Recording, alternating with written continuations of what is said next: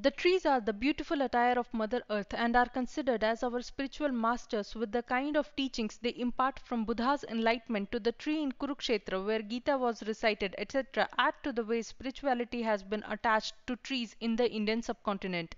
Glad to present a book on the topic reinforcing the importance of trees and thereby expounding on the holy and virtuous activity of planting trees and why we all should and must engage in this very important, pious and holy activity.